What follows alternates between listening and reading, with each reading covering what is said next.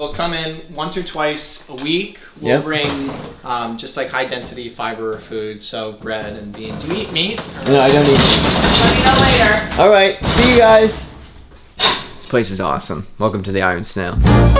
Hey class, welcome to the Iron Snail, the channel where I document me starting the most successful YouTube clothing brand in history. Today, we have a major development in infrastructure, a super special delivery, nut sacks, and I'm giving away all of my clothes. Now, let's rage. We're going to deal with that later. Hello! There's a big development in the world of the Iron Snail, and also Chris and Meg's life, that we're going to... We have... The beef? Sit anywhere you'd like. All right. Chris, I don't want to mess up your leather seats. Chris has leather seats. They are taking me to it now. Chris just forgot something in the car, so he has to go grab that. But Meg is going to do the big reveal for me. Which one is it? This one or this one? This is a massive development in the world of the snail. I wish, I just want to thank everybody for... So essentially, this is Chris and Meg's spot for now, but when I have more stuff for the snail, like bolts of wool and all that stuff, I'm gonna split it with them, and then I'll be able to store it in here, which is very cool. You have a beautiful view of steel and concrete. The other thing I'm concerned about is that the Iron Snail is gonna grow so much, Chris and Meg will have no more room. Uh-oh. Sorry. They clearly are not worried about that. Scary. If there's not a line at the coffee shop, one please. So much. I know. I had a great time with your dad. Thank you. My dad? Yeah. And it was kind of nice. Bye, Meg. Bye, Mikey. Driver, Yes, sir. take me to the Ritz-Carlton. Great. How do you spell it? Same way as my last name. Christy? This video is sponsored by The Morning Dram. It's not that early in the morning, but it's early, just early enough where I can make a cup of coffee, go for a walk before I start my day, and not feel bad. And I'm going to have Chris, my neighbor, taste test it because he's a coffee expert and I'm not. Wow, coffee reminds me of my mom. It's bourbon barrel aged coffee. Like I said, the sponsor of this video is Morning Dram. A dram is a small shot of alcohol. Although there is no alcohol in this coffee, Chris and Meg are notoriously very honest with their feedback about everything. I think we're there. I think start putting... It's really hot, it's really hot. Well, why are you holding it that way? There's no way for me to pick it up without... It is coffee aged in whiskey barrels to give notes of whiskey. Yeah, it does smell like that. Mmm. It's mellow. I think it's just a pour over. See, that is exactly how I said Chris would react, but then he's really just making fun of my pour over skills. Then he did a real taste test. This is delicious. What's it called? Morning Dram. All in all, good feedback and cool hardware, so thank you Morning Dram for sponsoring this video. No spoilers, but in The Last of Us, there's this scene where there's this like gaping hole in the ground and like things are sinking into it and like there's growling from it, and this guy and this woman look at it and they're like, we'll deal with that later, and then they leave. That's kind of been me with this for the past like 2-ish weeks, but I'll explain why. There are two things going on at play here. One of them is I have a job, side hustle kind of, called the Iron Snail, where I review a ton of clothes, and I've been trying to figure out a way to store them all, which I have been doing with this IVAR system from IKEA. These are boxes for the Prologue jacket. Even when you think you're safe, and you go under my bed, there's full of boxes under here too. And then you realize that everything in my apartment is basically taken over by the snail, which is fine because I live alone, but Taylor's moving back from Denmark in August, and we aren't planning on living together. I'm salivating at the thought of it. I'm just eating cheese while I talk to Taylor.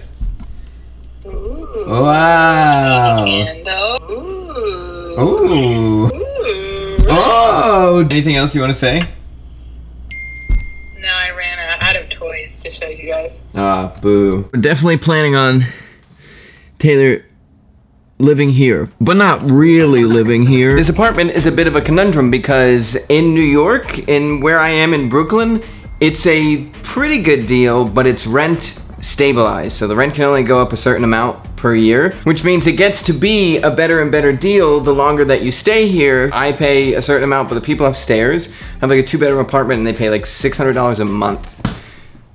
They're like 95 and they got this apartment like in the 1800s, so it's a little different, but still, that makes it a very attractive offer, especially because Taylor and I are planning on being billionaires and traveling the world, so we won't even be here that much. The really interesting part though is that my friend Chris lives right next door, my friend Marcus lives right upstairs, and both of their apartments they just dwarf mine. It's difficult to fully picture Taylor and I both living here, especially if we're both working from home a lot, because it's not that big. That's why I have this desk and my desk over there. But that leads into one of my big goals. The goal is really, by the time Taylor gets here, to make the apartment so efficient with space that it's like entertaining and fun to live in a space that's kind of small. For example, putting stools on the wall, having a table, whatever these things are that I can hang things on, a bunch of stuff like that. But it's like at a 1 right now, like it's not that efficient. I want to get it to like a 20 by the time Taylor gets here. And in order to do that, I have to start by getting rid of giant piles of clothes that I don't ever wear. Today, I'm having a yard sale. Only my friends are invited. I wish I could invite all of you. Chris and Meg are coming. I think Marcus is coming, and Chance is coming. Anyways, I have to organize for the yard sale, and I figured I'd set the mood with this candle. These are the Shorewood Chelsea boots from Milwaukee Boot Company. Leather lined, Goodyear welted. The leather patina's like crazy. And the toe, my Blundstones kind of point down and they're flat. The toe on these points up. So they're a little bit more cowboy feeling-y, which is cool because I always wanted to try some form of cowboy boots, but I was nervous to go like full bore with it. Well, anyways, Milwaukee Boot Company sent me these for free. So thank you, Robert. That was very nice of you. Feel free to check them out. Link is in the bio. I forgot to mention why I'm even talking about xoxo nut buttons. These will be the buttons on the mammoth wool jacket that we are working on. Okay, so chances are that you have heard of xoxo nut buttons. I don't know if you have something with them on them, but Dhen 1920 uses them, and I think a lot of companies... Door was locked. Didn't think it would be locked. And fascinatingly, xoxo nut buttons actually used to be a very, very popular button in the US, and it accounted for like 20% of all the buttons in the world. And then plastic came and everybody was like, that's way better, way cheaper. But really, it was just way cheaper. So this is a nut button.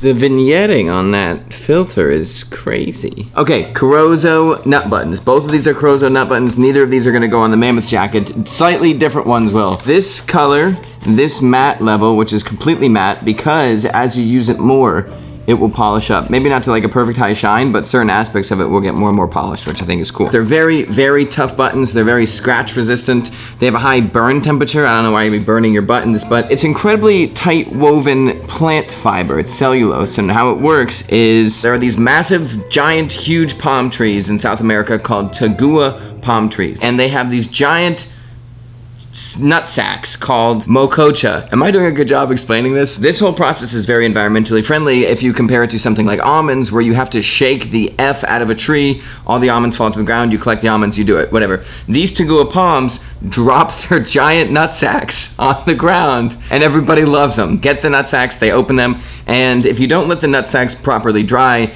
there's a sweet and creamy liquid on the inside that tastes similar to chocolate. And what's cool is that the tagua palm doesn't like being farmed, so basically all the tagua palms are just wild. So you can essentially eat what's inside of them, or if you let them dry for 4 to 8 weeks, you then have a very solid nut in the center, a xoxo nut, which are where xoxo nut buttons come from. I was hoping that the ones that I'm using would arrive in time. They did not, but they should be here next week. Also, these probably will make no sense right now, but there is some hardware going on the mammoth jacket that I have to test out. So that's on its way too. A lot of stuff is on its way. That's why I have to make minimalism hip again.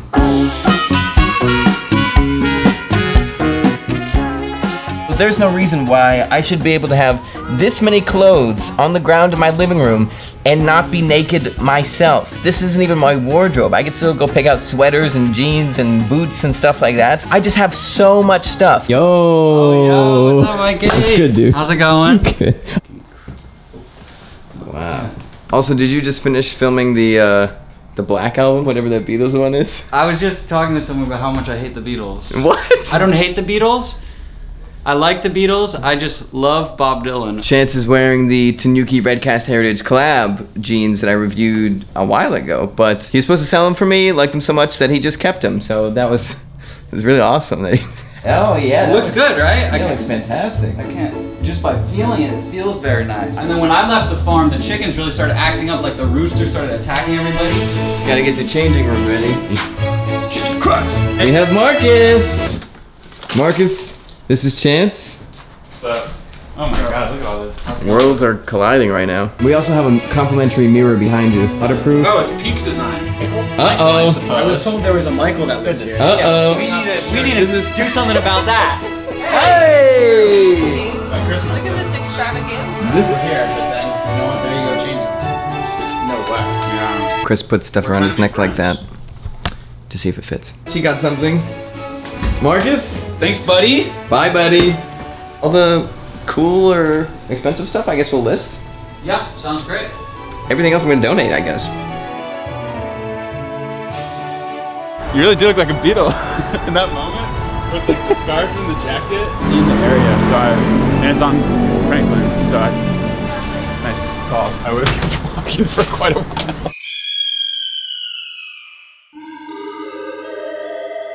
Hey everyone, it's Michael. Just a regular Thursday today, March 9th. Just getting home from an ordinary day at work, crossing the street pretty ordinarily like I usually do. Casually walk into my apartment like I normally do. The door is usually locked, but I prepped it for that take. And just going into my regular apartment with nothing different. Oh, Canada! The jackets are here. 1, 2, 3, 4, 5, 6, 7, 8, 9, 10, 11, 12. This is just one. Great news, everybody! The Prologue jackets have finally arrived. Sorry, there was quite a massive delay, but they're here, so it doesn't matter. I'm gonna ship these out super quick. Check this out. Tail of the Iron Snail. Pretty cool. But what you don't expect is that this is the prologue, so there's a story that goes with the snail in there, and you can tear this off and read the story of the Iron Snail. And I'm thinking you'll get one of those with every product. So there'll be the chapter 1, this is the prologue. Obviously there'll be the mammoth, which still has its own story, but wow, very exciting. I really hated that I had to rip one of these off. Either way though, woo, how exciting. Hopefully you can see though why I'm trying to be more minimalistic, because immediately my apartment is filling up with things again. If I died, I was thinking today as I was putting everything in the living room, like, can you imagine if I died? Like, people would have to go through that. Like, people that I love would have to look through all of these clothes. They'd have to look through like 50 pairs of boots and like 30 jackets and all this. And just like, they wouldn't recognize most of them. All of your possessions, I don't know where it takes up in your head, but they weigh on you like a little bit. Maybe that's just for me. Maybe other people feel like if they don't have all that stuff, they're not living. You know, it goes either way. But anyways, thank you all for watching. This was one of the most wholesome days I've had in a while. I don't usually have like 6 people come over and hang out and chat with me. All right, anyways, I'll see you later. Goodbye.